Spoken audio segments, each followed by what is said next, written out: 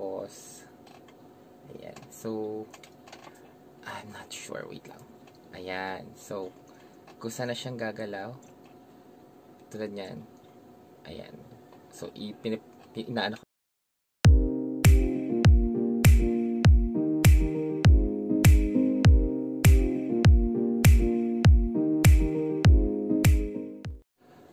Hi mga marse, welcome back sa ating channel. So, dapat, ano to unboxing. But since tinapon ko na yung box, kasi nga, di ba, quarantine. So, dinisinfect natin yung box.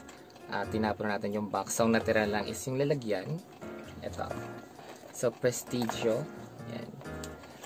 This is the gimbal ng Prestigio. Ayan. So, ito siya. So, i-charge mo lang siya. Rechargeable siya. Andito yung sa charging. So, yan. So, meron siyang USB. Tawag dito? Yung para sa computer. Tapos ito yung sa charger niya. Hindi ko maintindihan kung para saan yung isang yan. So, tapos, magda-download ka ng app sa phone mo para i-connect mo siya dito. Yan. Yung Gimbal Pro na app. Tapos, kasi Bluetooth siya, so ito turn, wait. I'll go ahead and demo. Di-demo natin siya. So, ito siya. So, ito yung phone ko. So, ilalagay natin siya. Wait lang.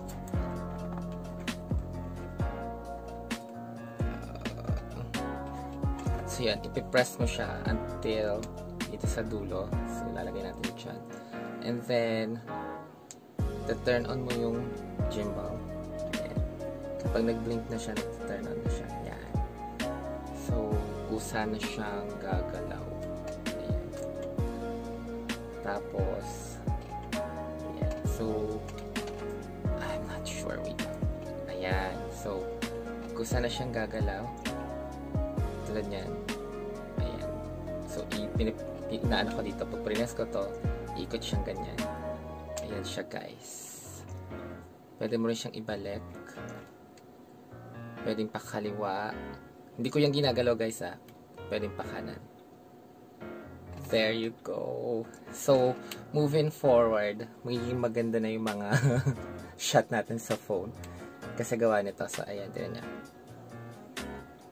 Ayan. So, pwede mo siyang iganyan. Wait lang. Ano ba to? Gumagalaw yung ating background. Ayan. So, bawa to siya, diba? Ayan. So, pwede mo siyang iganyan, pwede mo ganun. Bawa man naka-camera tayo sa phone. Harap natin sa atin. Ayan. So, pwede mo siyang, ayan. There you go. Pwede igalaw ganun, pwede hindi. So, there you go, guys. So, ito siya. Nabili ko siya sa Shopee, ay sa Lazada. Ito. So, diba? Para pag nag-video ka, saan ba nag-video ka na, ganyan mo siya. Wait lang. Medyo. And wala siyang tunog, habang gumagalaw.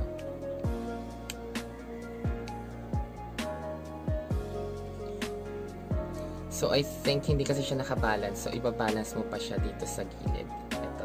Dito sa gilid. Para pumantay siyang ganyan. So, I guess hindi ko pa siya nababalance. Kasi ibang phone yung ginagamit ko dito. So, ayun. So, that's how it goes. Pero pag na-balance na siya, ayan na siya. So, pwede mo siyang pakanan, pwede pakaliwa. So, magiging maganda yung movement ng video mo kapag ginagamit mo siya. So, ayan. And according sa kanya, it's 12 hours, 9 to 12 hours usage for this one. So, yan. So, magiging maganda na yung video natin outside. Hindi na siya. Sulit naman siya. And, meron siyang case. Ito. So, dito mo siya ilalagay kapag dadalhin mo siya kung saan man. So, ayan. I just wanted to share you guys this one because matagal ko na gusto magkaroon nito and ngayon lang ako nagkaroon. So, maganda siyang gamitin outside. So, less yung movement masyado. Pag nag-video ka, diba, maglalakad, medyo mag-move siya. So this one will go ahead and para hindi siya ganun kagalaw habang nag-video ka. So yan. So ganda. For its price, mura na siya. You know guys. Yan. So eto na siya. So turn off ko na siya.